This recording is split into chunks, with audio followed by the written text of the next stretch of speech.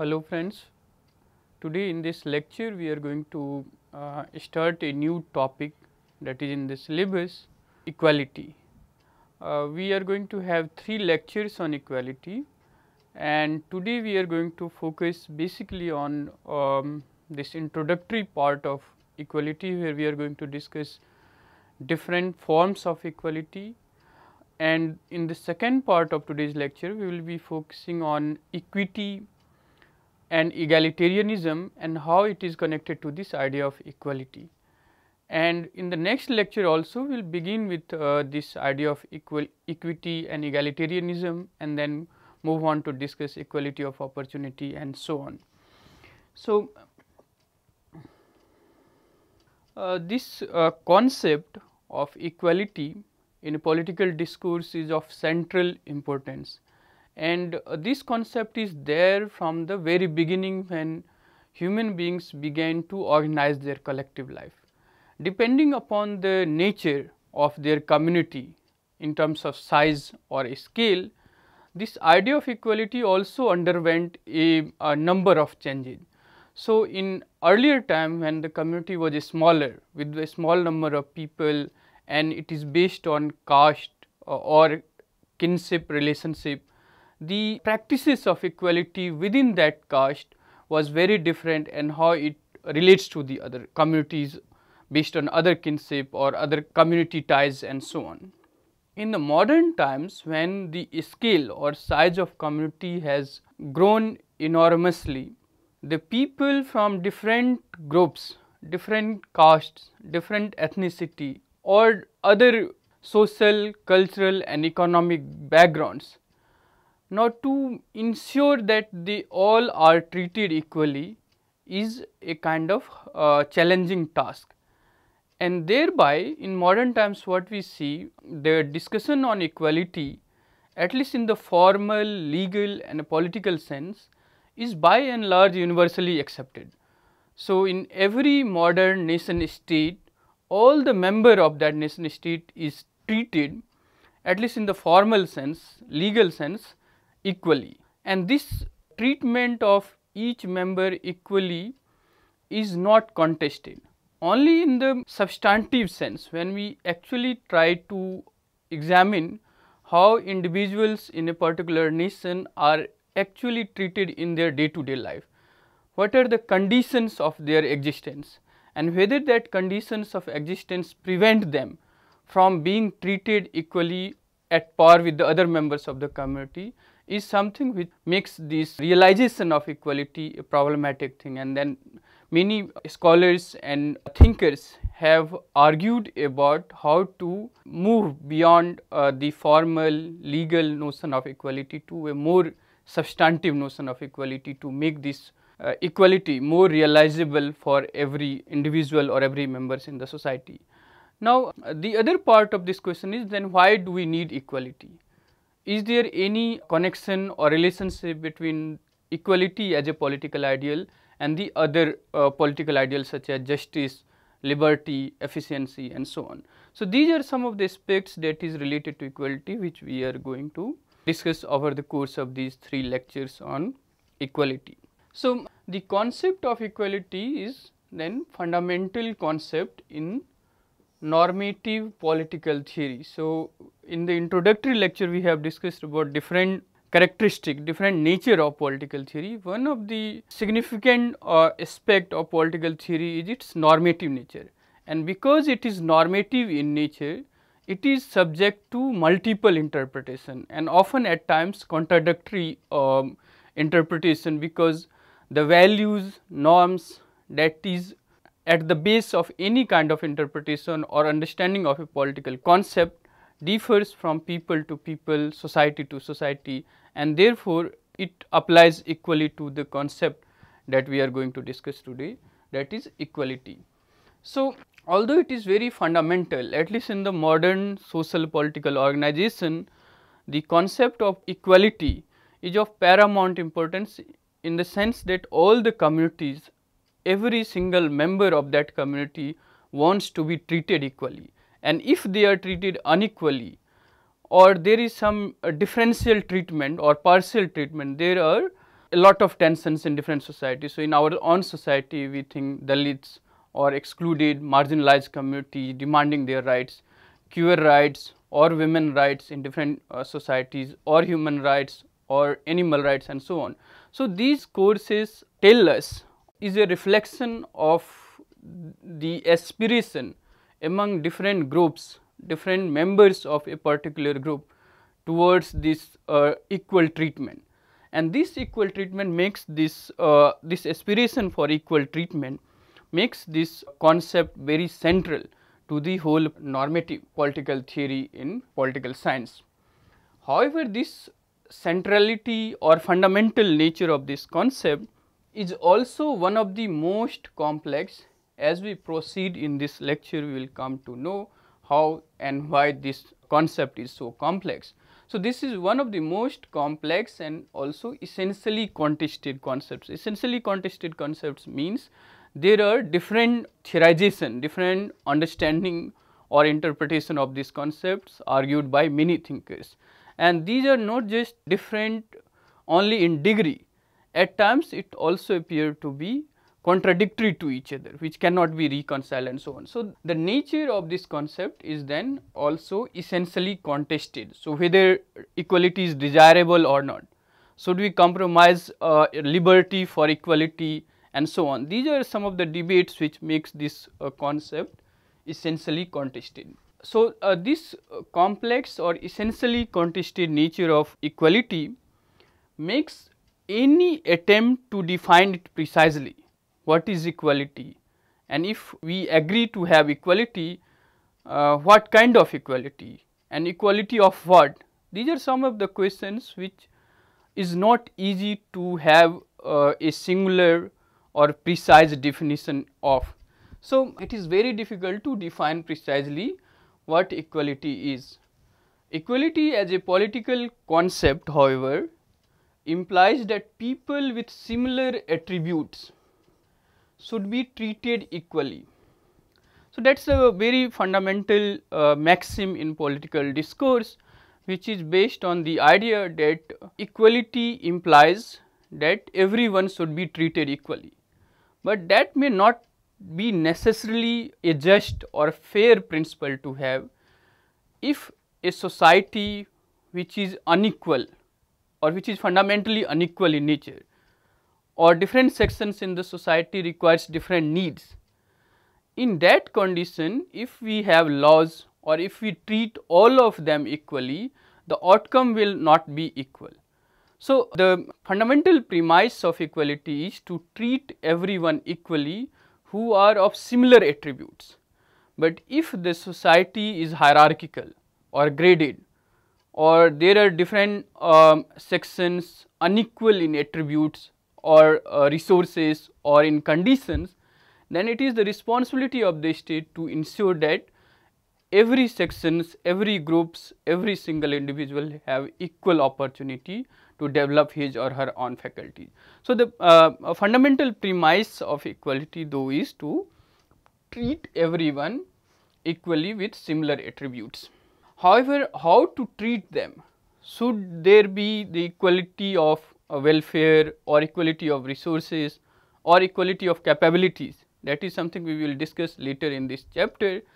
So, even we agree that all the individuals having similar attributes should be treated equally, then how that treatment should be made is something is again a very complex or contested terrain. So, the two aspects of equality is first, equality of what? Is it equality of income or well-being or capabilities? The second aspect of this concept of equality is how we can reconcile the principles of equality with other political values such as liberty, justice and efficiency. We will have one lecture where we are going to discuss this connection between equality and liberty. So, these two aspects of equality of what in terms of income, well-being and capabilities. So, it is a distributional aspect of equality where we want the distribution of something among some people. Now, This distributional aspect of equality requires decision about what this distribution is about. Is it about income, or is it about well-being, or capabilities? And all these three things are very different from each other. And the other aspect is about this reconciling the demand of equality on the one hand and other political values such as liberty, justice, efficiency and so on the other. However, the Alexis de Tocqueville, he writes that in democracies man prefers equality to liberty. So, in democracy that is based on the idea that all member has the equal right to participate in the decision making that affect their collective life, that individual life. So, this equal and free membership or participation in the public life or the collective life or in the collective decision making is something that defines democracies.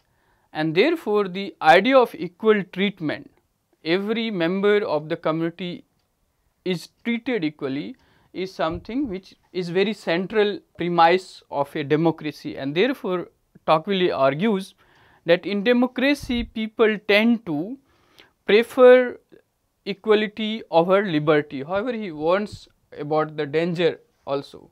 He writes that the charms of equality are felt the whole time and are within the reach of all.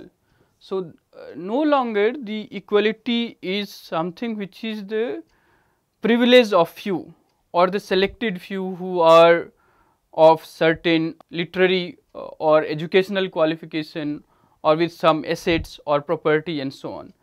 Now, the equality is something which is within the reach of every member of the community without any difference on the basis of their social, cultural and economic backgrounds.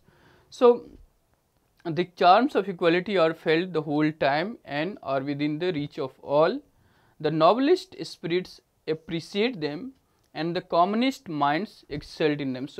So once the idea of equality as an organizing principle for collective life or collective social and political life is unfolded, it is hard to withdraw. That means the new sections, new groups who are earlier excluded or marginalized will demand more and more equal share, more and more equal participation and so on. So, the noblest spirit will appreciate it, but also the communist people will regard their its value and will fight for it. So, the passion generated by equality is therefore both strong and general. So, that is what makes Tocqueville argue that equality is preferred to liberty in a democracy. Thus, while acknowledging the power of equality to generate passions among the groups and communities, Tocqueville also warns us about the danger of this excessive reliance on equality, and he argued that there is a need to maintain some kind of balance between equality and liberty. So, this balance and how to reconcile these two political values of equality and liberty we will discuss in the last lecture. So, it is true that as an ideal, equality is not only desirable, but it has a powerful resonance among the people who wish to escape the conditions of servitude and dependence. So, what makes the ideal of equality not just desirable, but is a rallying point for various communities and groups in the society is this urge or aspiration to escape from their existing conditions of servitude and dependence. So, if a society is hierarchical, the consciousness or the imagination of the groups who lived in the condition of servitude or marginalization, they no longer want to live that life. And when they demand more or more equality, that leads to a kind of social transformation, to creation of a more inclusive or egalitarian society. So, this aspect of equality which transformed a hierarchical society into a more egalitarian, a more just society is something that is of paramount interest in any public discourse, and therefore, even when the parties or leaders or the ideologues differs about the content of what this equality is, they all will agree to the desirability of this concept of equality in modern democracy, especially among the people or groups who experience marginalization or exclusion, such as in the case of women or sexual minorities or religious minorities or Dalits and blacks or minorities of various kinds. So, for them the treatment of equality is fundamental for their existence or to have a sense of self-respect for their own being and equally respecting the worth of the other individual. So, equality therefore is of central importance in modern democracy. So, and thus as an ideal, equality is always gradual and progressive. So, here we need to make a difference between the idea of equality which is progressive or gradual. That means once the inclusive or the egalitarian process of making a society more just or socially just starts, it takes time to make it perfectly just. In other words, there is no possibility of having absolute equality. That means equality is not synonymous with uniformity. That is to say, all the members in the society should have same level of equal or same kind of household, with have same conception of what is good life and so on. So, this idea of absolute equality is not only not just desirable, but also it may be detrimental to the pluralist or the diversity which defines the individual and the collective life, and which is desirable also. So, equality is not something which obliterates diversity, differences and so on. Equality is more about creating the conditions and opportunity through which individuals, no matter what his or her background is, should be able to develop himself or herself to the maximum.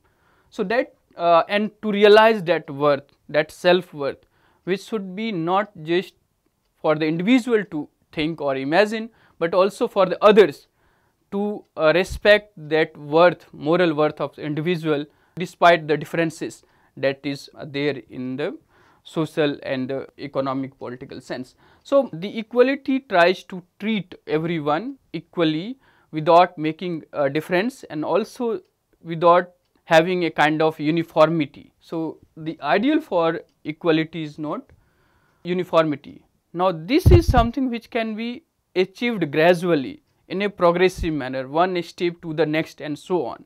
And therefore, as society move from a small countable number of their member to a large society which is of billion population or say millions of populations, and the members of which will never meet each other in their lifetime or never interact with each other face to face, and yet all of them realize that they are member of the same community and thereby carrying same level of rights and require equal treatment by the state or by the other member of that community.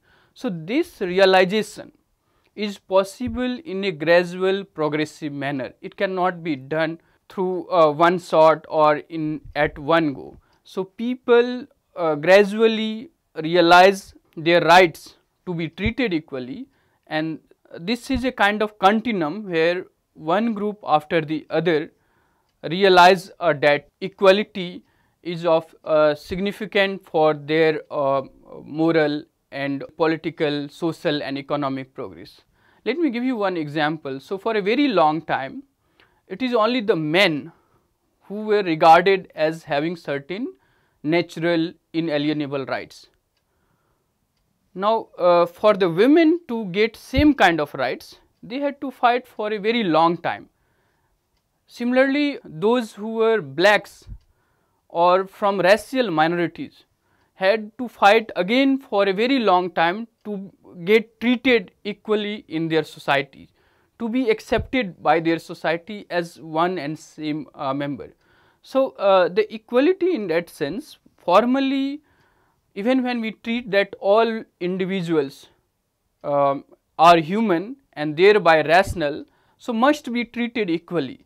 So, even if we accept it formally, in the real practical sense, to treat everyone despite of their social, cultural, racial, economic backgrounds equally is something which is not achieved at one go. It requires the continuous process, and people, community increasingly recognize these necessity and make demands to the society, to the polity, to the state and so on.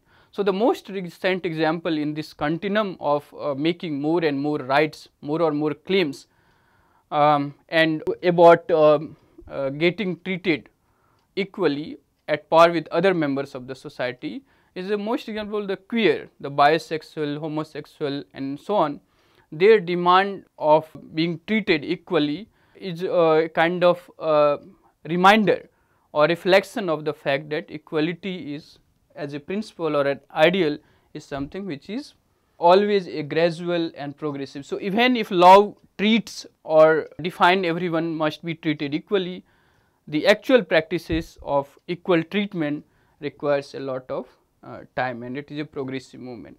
So, it cannot be achieved at one go, and absolute equality is neither desirable nor possible to achieve, and therefore, there is the ideal of equity and egalitarianism, which we will discuss in the second part of this lecture. So, equality is a more prescriptive term. Prescriptive term means that it has certain values, certain logic, while it claims to treat everyone equally. So, it is not about descriptive, it can be used as a descriptive term also. So, everyone of same moral worth, or everyone with same degree or same weight and same height or same age or sex and so on, can be taken as equality in descriptive sense. But we are more concerned about equality in a prescriptive manner, where it is loaded with certain normative concern. So, it is the prescriptive nature of equality that makes it normative and hence a contested concept, as we have discussed. So, when we argue that men must be treated equally, it does not mean that they are in fact equal. So, this claim of treating everyone or men should be treated equally does not automatically imply that men are in fact equal. But we want that despite of differences, men must be treated equally, must carry certain normative or logical assumptions, and that assumptions makes this whole conception of equality a contested concept. So, to support this claim, we must advance some logic or some normative justification. So, we, despite our differences that may be physical, cognitive, that is mental, in size, race, color, caste or gender, despite of these visible or explicit differences, are considered to be alike in some fundamental aspects. So, despite of such differences, we all are considered or regarded alike in certain fundamental aspects. According to Bernard Williams, there are certain moral capabilities like capacity to feel pain or to suffer, capacity to experience affection for others and so on, that are universal to everyone. So, the capacity, the cognitive exercise to have self-worth, to feel pain, to respect others, to get respected by the others is something which is not the exclusive right of few, but it is available universally to everyone. Now, does society or state recognize this universal aspect of individuals despite of their visible differences on the basis of caste, class, race, gender, sex and so on. So, that is something which we need to take into account. So, it makes the equality not just a desirable but a necessary ideal in organizing collective life, especially the modern political life is based on this assumption of equality. So, pre-modern societies have a moral order in which the hierarchy, whether based on divine right of the king and the hierarchy in the cosmos, and therefore the social hierarchy is justified, and the arguments you may have heard that how a society can treat those equally which God has created unequally and so on. So, that kind of logical normative premise of pre-modern era is no longer valid in modern times. So, modern moral order is based on this fundamental premise of everyone being a human, therefore rational, must be treated equally. So, equality is the very premise of organizing modern social life. So, the idea of nation state, being the member of a nation state gives you certain rights, and those rights are recognized by the state. So, for example, in India we have fundamental rights that is available to all the members who is part of this nation, that is all the Indians, despite of their social, economic, cultural, racial, religious background, they all are given those fundamental rights. That does not discriminate them on the basis of their caste, class, gender and so on. So, at least in the theoretical or moral sense, the premise of equality is widely universally accepted. That means there is no contestation. Now, how to ensure that these equalities are not just there in the formal or legal sense, but actually people should be able to live a free and equal life. There the conceptions or understanding differs, that is about welfare and so on, which we will discuss in a moment. So, there are two notions related to the concept of equality. First, which is formal or legal, is somewhat uncontested, as I have been arguing, and by and large accepted by all. So, formal and legal equality is something which is uncontested and by and large everyone accepted. The second, which is substantial, that is to say how people are actually treated and how to give them equal opportunities to compete with others and lead a moral dignified life, especially when the resources are limited. This second notion of equality, the substantial notion of equality, makes this ideal of equality contested and open to multiple interpretation, and which we will discuss in a few minutes. So, equality as a principle of correcting the unjust inequalities in society is typically a modern idea. In pre-modern time, the inequalities and hierarchies were considered as given, natural, as a reflection of the inequality in the cosmos and so on. But in modern times, the equality as a principle to correct unjust inequality is something which is very transformative. So, the idea of equality does not contemplate that all material goods should be equally distributed among all members of society. It rather means that everyone should be given equal opportunity for the development of their personal qualities and capacities. So, whether the equality is about equality of resources or equality of opportunity, going beyond whether it is not just about equality of resources or equality of opportunity, but also about creating the conditions which enhance the capability of individual, then he or she can develop himself or herself the way he or she likes to be developed. So, these are some of the contentious issues that is related to the idea of equality. So, why equality? In normative political philosophy, equality is used in two ways. Foundational equality seeks to establish equality of all human beings in moral sense. It asserts that people are equal by virtue of their rationality, and it is also argued that a shared human characteristic is politically more significant than the apparent differences. So, whatever be the differences in terms of social, cultural, racial background of the individual, the shared human characteristic is politically more profound than the visible apparent differences. So, the second ways of arguing about equality is the distributional equality, that believes that society should treat its member equally because all human beings are equal in their moral worth and deserve same or equal opportunity for their development. So, there is the kind of distributional aspect of equality besides the foundational equality. Now, why do we need equality?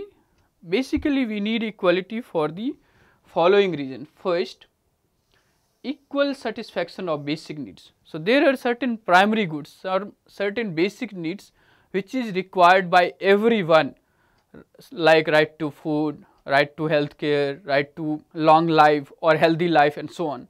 So, there cannot be a universal definition of what those basic needs are, because it is subject to change depending upon the society or the context or the historical age in terms of technological and other advancement. So, what is regarded luxury today may not be regarded luxury for tomorrow. For the future it may be regarded as the basic needs, but nonetheless whatever be that basic needs are, it must be made available to everyone in the society. So, we need equality to ensure that the basic needs of everyone are equally satisfied. The second, we need equality to ensure that every member of the communities have the same status. There is no differences between high and low, high born or low born, one section of society or the other section of society, male or female and so on. So, we need equality to ensure that all the members are part of the same species, that is humanity or the human being, and therefore is rational, so must have the same status. So, we need equality to ensure that everyone has the same status. The third, equal opportunity for self development. So, the opportunity is something which we may take for granted, but it is absolutely necessary for individual to develop to the full level of his or her potentialities. So, many individuals, groups in the society were denied that opportunity to develop themselves to their full level, to develop their skill, to develop their capabilities and so on.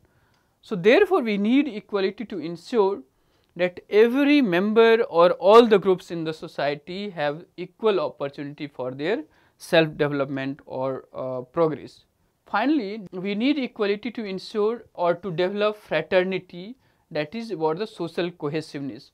So, a society especially which transcend the limits of kinship, blood ties or direct face to face relationship, the large heterogeneous, diverse, plural society requires equality to develop a sense of solidarity, a sense of fraternity among the members. So, a nation state, you take the examples of patriotism or less patriotic, national or anti-national and so on. Such debates is also a reflection of the looseness or somewhat inbuilt cracks in the social solidarity and the social fraternity in the society.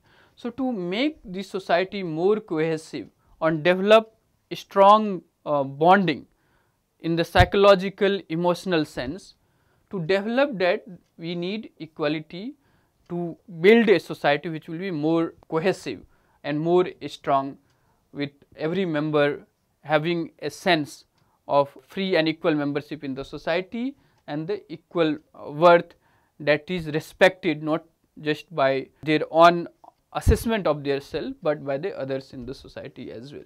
So, we need equality for all these reasons.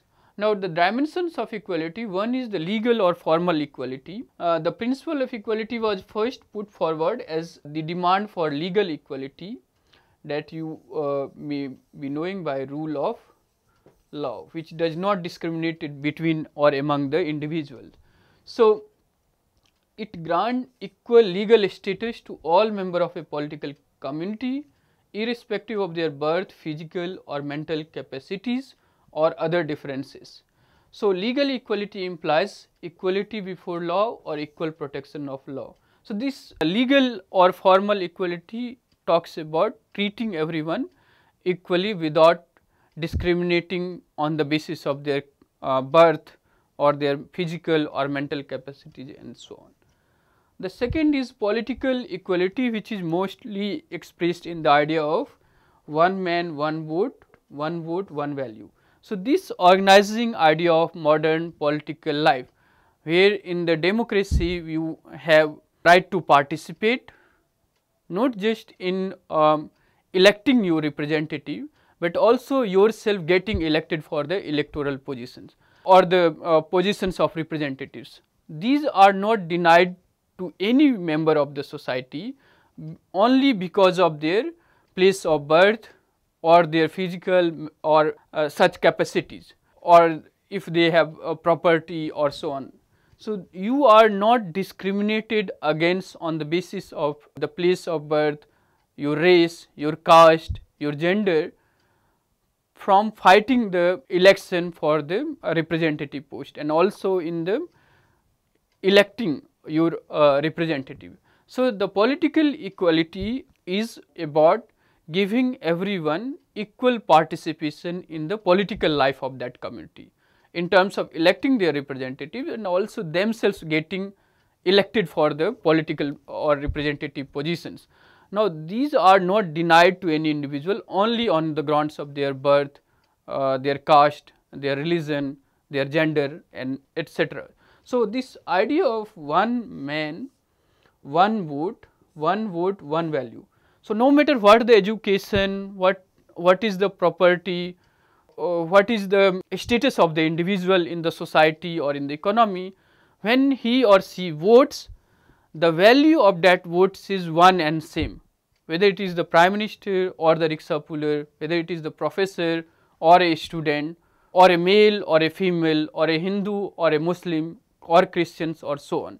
So, the political equality is a kind of equalizer in a sense that it requires everyone to participate in the public life of the community as a free and equal member. Now, the socio-economic equality is extension of this legal, formal and political notion of equality. So, this is the subsequent stage in discourse about equality. So, the achievement of formal, legal and political equality is followed by the demands for more and more social economic equality. In other words, it is about the equality of conditions. So, even when you have the same rights, you may not be able to realize those rights if your conditions are different. So, in the absence of socio-economic equality, political and legal equality make little sense. So, you see in the elections the corrupt practices, parties buying votes and people are willingly selling their right to vote for a party or for a leader who can give them the right value of their vote in terms of money and so on.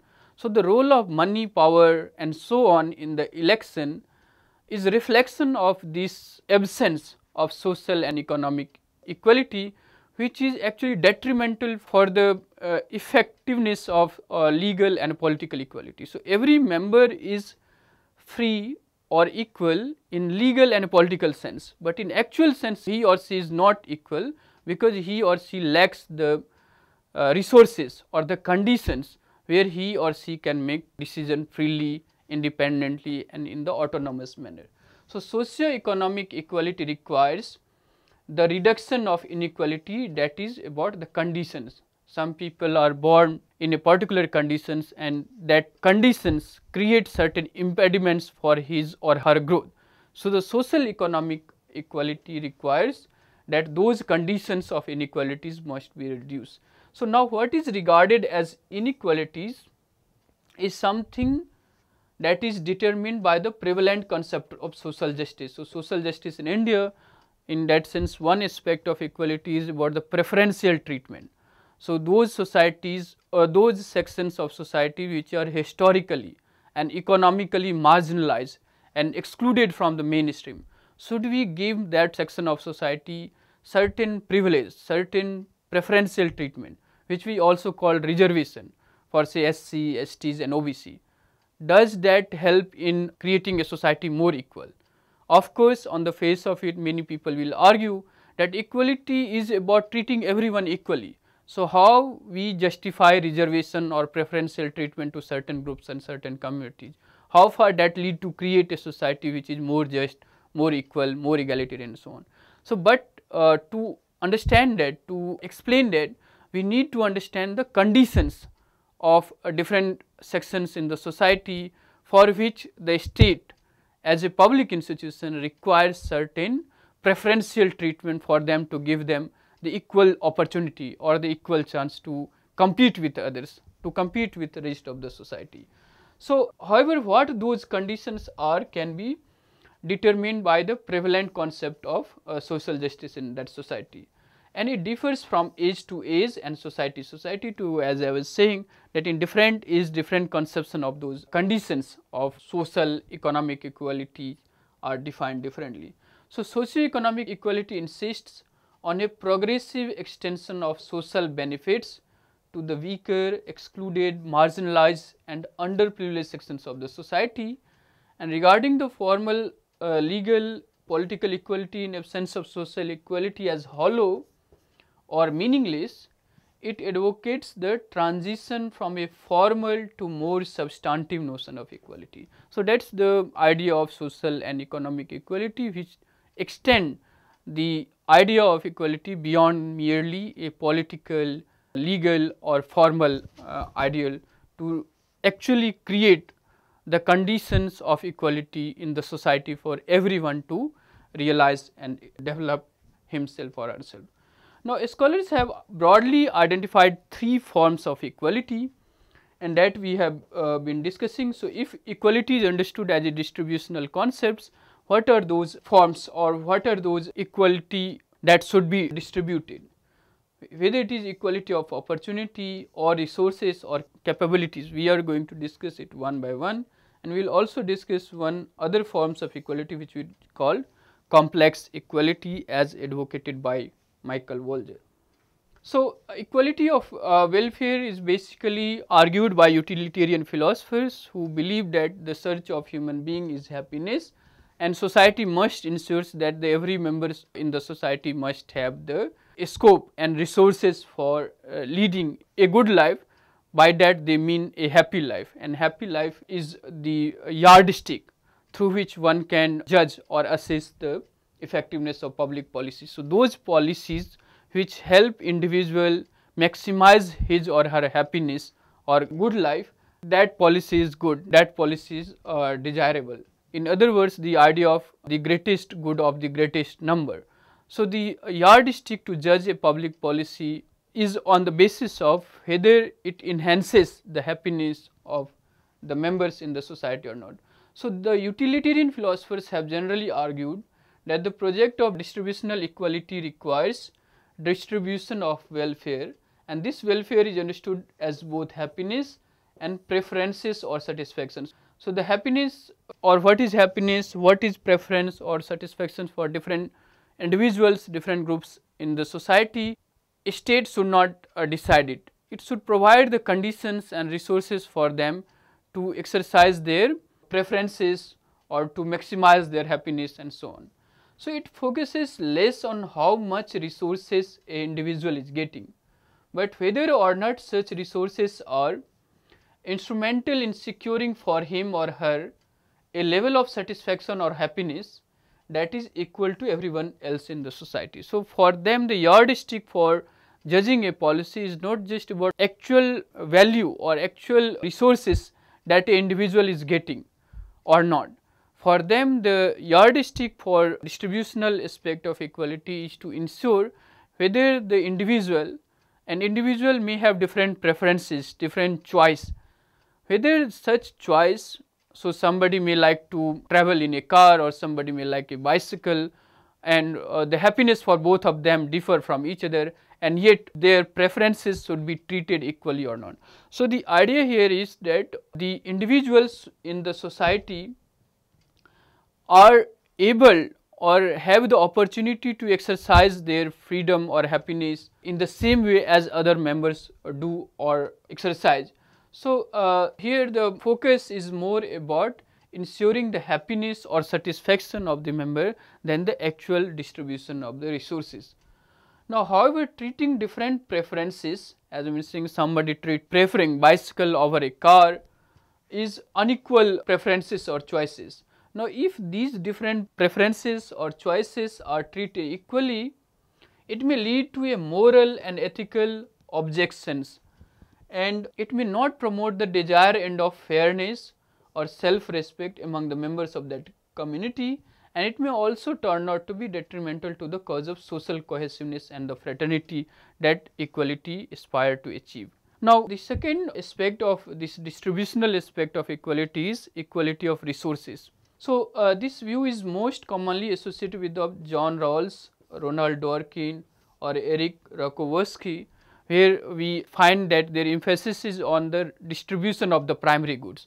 So, every member of the society should be given same level of primary goods, and it should be available to them equally.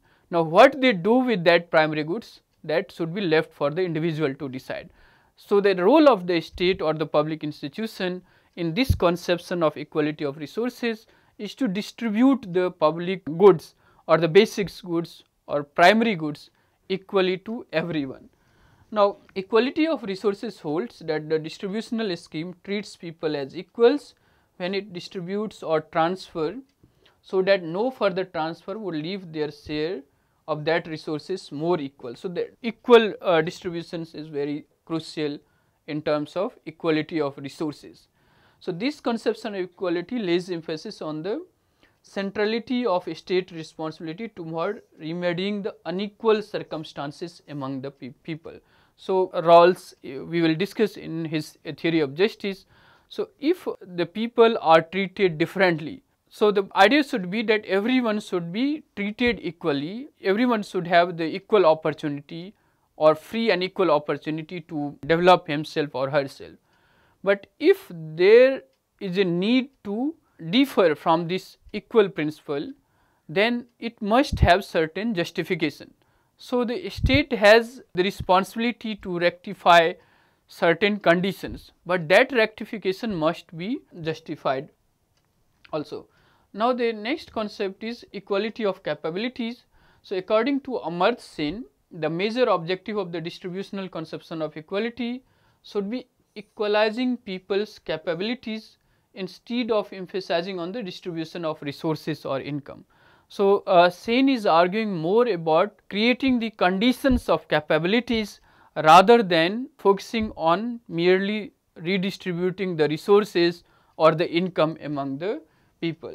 So, in contrast to the equality of resources, Sen argues that emphasis should be given more on enhancing people capabilities and thereby making them more equal or free. He acknowledged the role of a state in making public policies such as regarding education and health care that increases individual capabilities to participate in the collective life of his or her community as free and equal member. So, the equality principle requires state involvement in making policies, especially regarding say health care or education, which should be made available for everyone, which should be accessible to everyone, which enhance their capabilities. So, it is not just enough to distribute the resources, but also to ensure how far that resources or the public intervention enhance their capabilities, and state has a responsibility to ensure that everyone should have those qualities or those services which enhances their capabilities such as education or healthcare. So, the capabilities or equality of capabilities is more significant than merely the redistribution of resources. Sen also put forward or put emphasis on the conditions of inequality in his analysis, and this inequality requires one to understand the diversity that exists in the society. So, all the members in the society do not have the same level of needs, and that needs is determined by their internal as well as the external requirements or conditions of existence. So, he writes that we are deeply diverse in our internal characteristics such as age, gender, general abilities, particular talents, proneness to illness and so on. So, an old or a young or a child has different requirements in terms of health care and so on. So, it cannot be a uniform equal services that should be applicable to everyone. So, internally the human beings are very diverse, especially in terms of age, gender, their general abilities, or someone having special or particular talents on about something, or their proneness to illness requires different demands or different needs, or the external circumstances such as the ownership of assets, social backgrounds, or environmental predicaments and so on. So, these diversity of human existence requires diverse needs to be met. So, when formulating the policies or social policies, we also need to take into account the different needs or the social diversity in the society, and thus he argues that social policy must be attuned to the social diversity, that is the needs of different sections of the society which vary from one section to other depending upon their internal and external conditions of existence. So, that is the third approach. The final is the complex equality, which is argued by Michael Walzer, who give the idea of complex equality, and he argues that it is not enough to distribute the resources or goods. Rather, emphasis should be on the creation of public or social goods. The conception or meaning of goods differ from society to society and context to context. Therefore, he argues about the plurality of distributive arrangements. So, there should not be one singular arrangement for the distribution of primary goods. So, first Michael Walzer extends this understanding of primary goods or social goods as not something which is universally accepted, or there should be a singular arrangement for the distribution or redistribution of that public goods. Michael Walzer is emphasizing more on the social creation or social conception of good and what is primary goods, the meanings of which differs from society to society and is context to context, and therefore, there is a need for different arrangements or plural arrangements for the redistribution of primary goods. So, the basic idea is that all distributions are just and unjust related to the social meanings of good at stake. So, this approach focuses on the social meanings of goods and plurality of the sphere of justice. It means that no citizens standing in one sphere or with regard to one social good can be undercut by standing in some other spheres with regard to some other goods. So, it establishes a set of relationship such that domination of certain groups over certain goods is impossible. So, there is a kind of different spheres where the domination of one over the other becomes impossible when peoples are treated in their unique different existence depending upon their requirements, and therefore, more plural arrangement for redistribution rather than one singular distribution. So, finally, the equity, equality and egalitarianism, this we can discuss also in the next lecture, but very briefly the idea of equity and egalitarianism nowadays are more desirable terms than the notion of equality or say absolute equality. So, people talk more about equity, the principle of equity which is rooted in equality, but a bit different from the idea of equality and its different conception, and the egalitarianism. In the political struggles or social movements, these terms equity and egalitarianism is more in use than say the idea of equality. So, although their conceptions are rooted in the ideals of equality in the sense that these enhance the prospect of making a society more equal, however, these are different from the idea of absolute equality. So, egalitarianism holds that all human beings have equal social and political rights and it regards equality as the basic principle and holds that all people are equal in fundamental moral worth. So, the idea that connects the principle of equity and egalitarianism is deeply embedded in this idea of equality, that is, all individuals are morally equal. Their moral, political, social, economic worth are one and same. So, therefore, they must be treated equally. So, egalitarianism holds that equality is always just, only inequalities need a justification. For example, John Rawls treated liberty and equality as the basic principle of justice and sought to explore the conditions under which inequalities could be treated as just. So, in their arguments basically say for a reservation that I have given as an example in this lecture before. So, everyone should have the equal opportunity to get employed, but if some communities are treated preferentially or given preferential treatment, then this difference or preferential treatment must be justified, and it must justify this idea of creating the society more just or more egalitarian and so on. So, egalitarianism upholds that system where the poor and the weak, it upholds that system where the poor and the weak equally find opportunity for their advancements and development along with the rich and the strong. So, there should not be any differences or hierarchy among the rich or the strong on the one hand, poor and the weak on the other hand, and their prospect to develop in their lives. So, opportunity should be equal to both.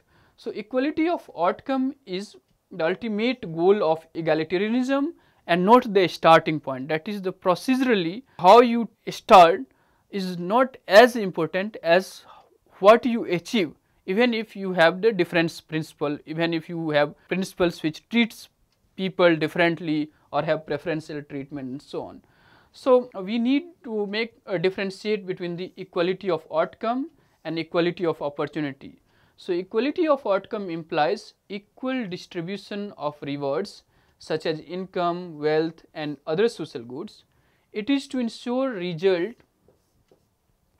regardless of the starting point and natural ability through social programs of positive discriminations in favor of underprivileged or the marginalized groups. So, the emphasis here is about the equality of the outcome. So, starting point or the natural ability of the individuals or groups may differ, but they should have the opportunity to bring them on the same footing or the equal footing through preferential treatment or difference treatment is desirable or even required to make the society more just, more egalitarianism. The equality of opportunity is most commonly associated with the liberal democratic tradition, which talks about the procedural part.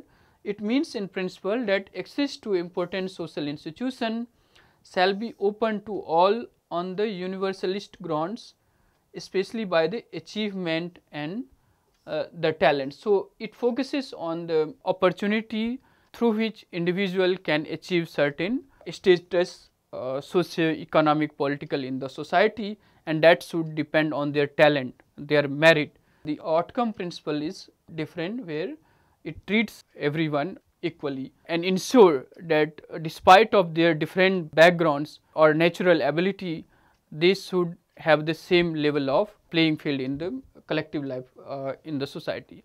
So, we will continue this discussion on equity and egalitarianism in our next lecture.